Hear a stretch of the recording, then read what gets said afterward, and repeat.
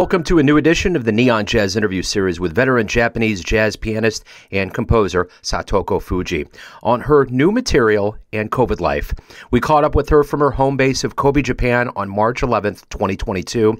We talked to her about this brand new CD with Joe Fonda called Thread of Light and so much more. She became acquainted with Joe Fonda's musical creativity in 1998, and both have been touring Europe separately in many different group selections over and over again. This new project was recorded during the corona pandemic separately in their distant homes, hers in Japan and his in New York, and put together for this release. It is music full of inspiration and optimism for a time after the pandemic. It's always great to catch up with her. Enjoy the interview. Good evening. Hello. Hi. I guess it's good evening for you and it's good morning for me. Okay. Yeah. How have you been? Well, it's no way to tour abroad.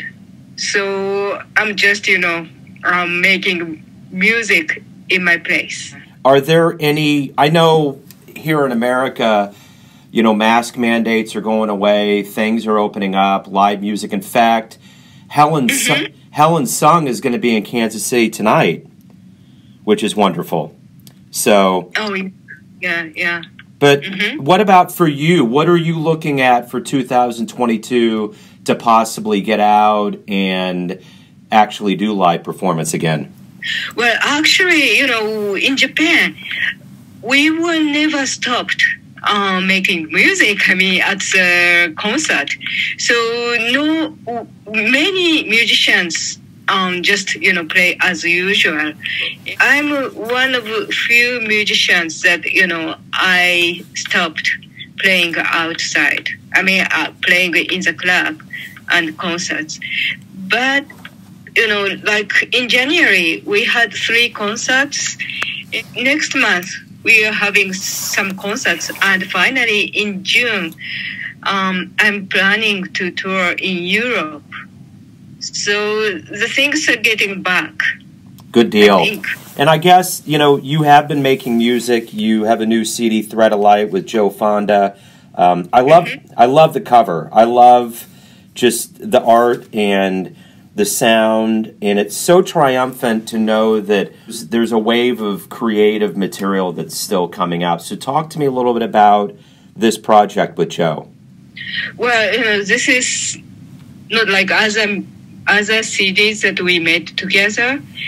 Other CDs, we were in the same room making music simultaneously. But this one, I didn't expect Joe will add some sound on it. I made solo album by myself, recording at my place. And I put it on Bandcamp, which is like, digital download format that people can buy it. Yes. So I uploaded my solo.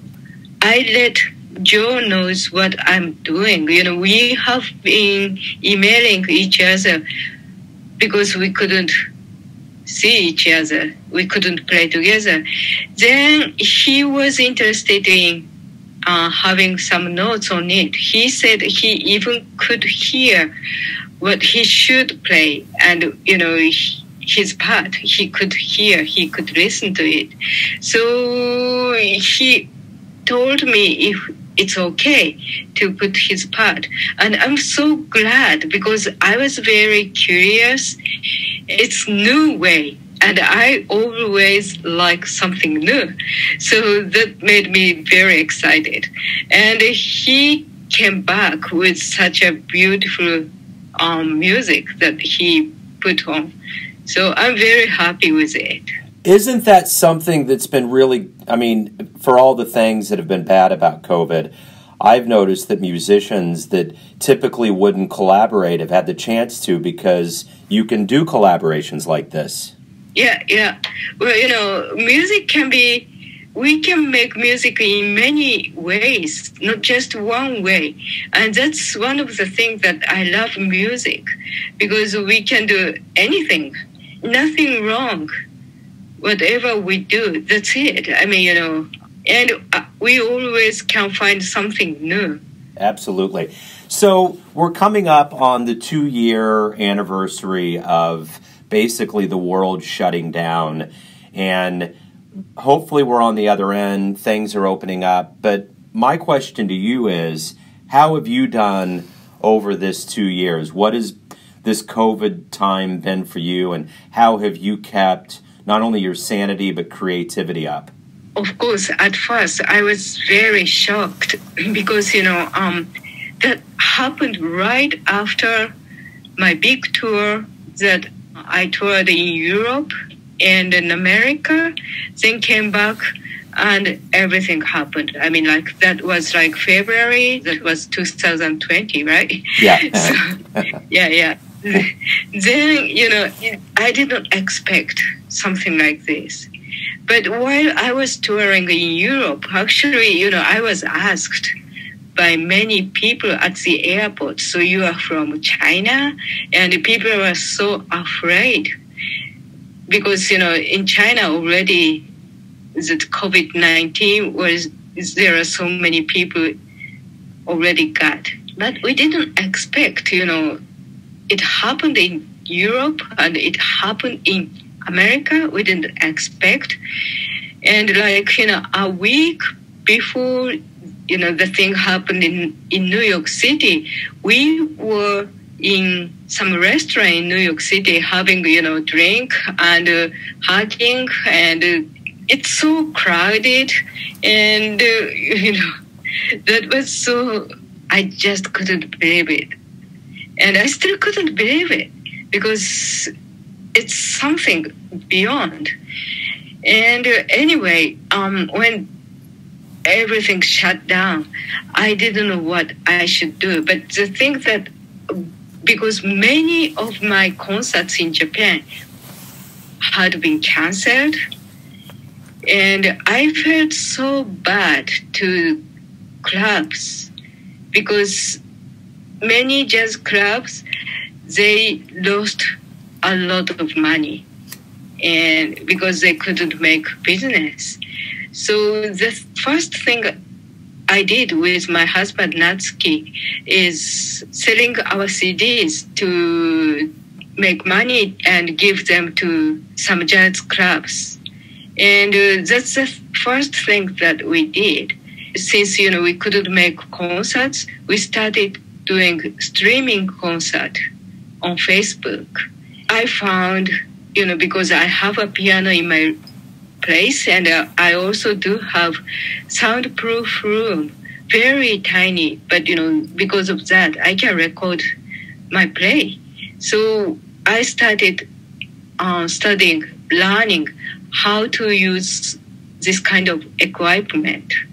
So I actually did many things, and also I learned how to make session on internet. I think I did almost everything, and time just flies. I even don't remember how I could manage doing all this kind of stuff. But in the end, I ended up having so many albums. Well, the jazz community tends to be a very creative and strong bunch. So I think the new skills that everybody has acquired, whether it's being on the internet or production, I think it's been very welcome. Do you think it's going to make the jazz community stronger when we reemerge? Only the thing that I can tell is, nobody can stop making music. Nothing can stop us making music. That's the thing that I can tell. People think we need to meet. We need to be in same room to make music. Well, of course, it's probably the best way, and it's very exciting way. But we also can do other things, to make music. So I think music could alive any place. Absolutely. What do you hope we all, both musician and the audience, what do you hope we all get from live music? We've been away from it for a while. Since we've been away from it, and hopefully when we get back, what do you hope we all realize about the power of live music? Well, that's actually very difficult because right now in Japan, we can go to concerts, we can go to clubs, we can go to concert hall, and we can play music, but we are losing so many audience now because people are still afraid, which I do understand. And also, people, it's hard to tell, but it's like custom. It's like habit.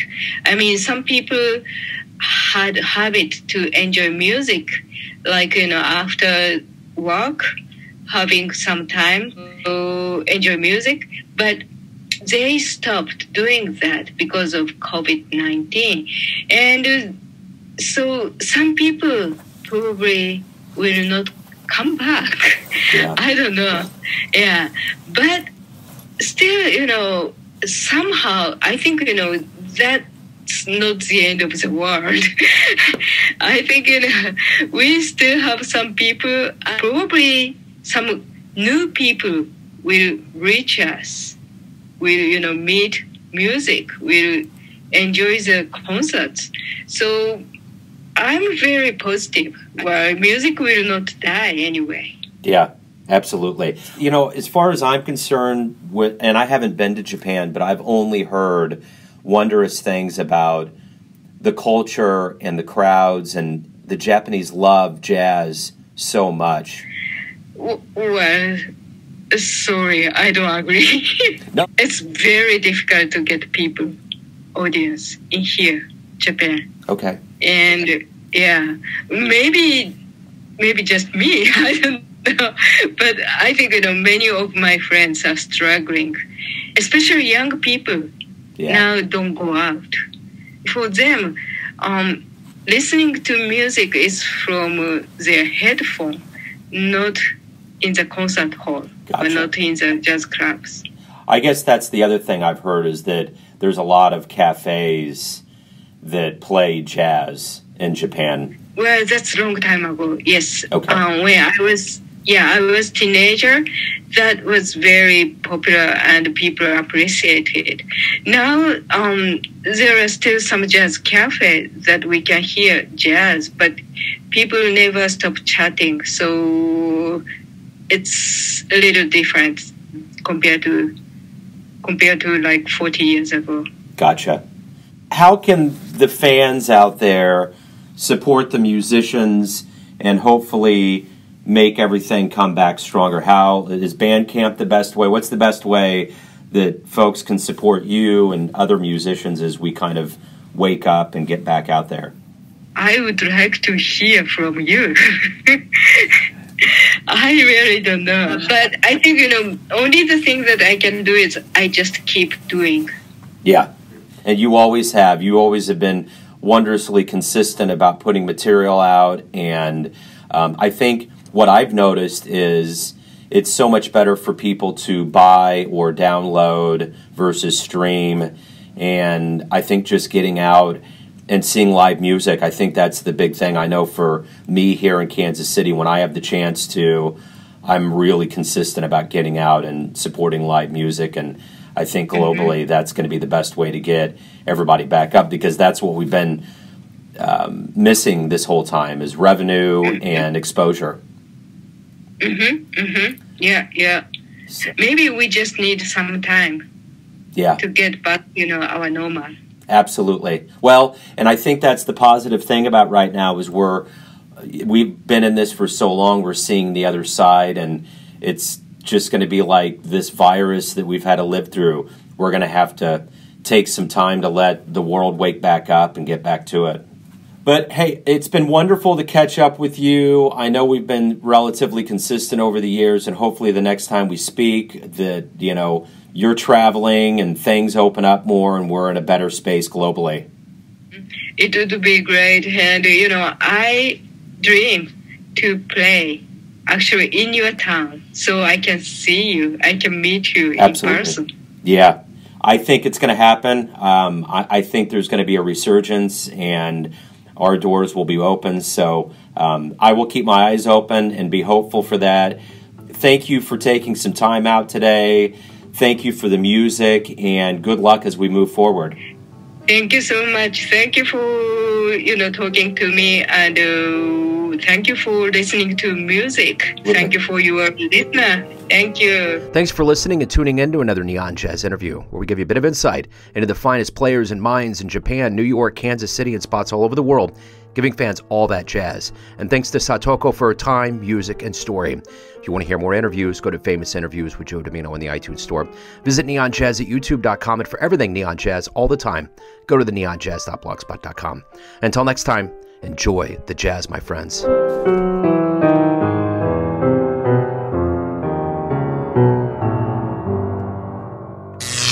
Neon Jazz.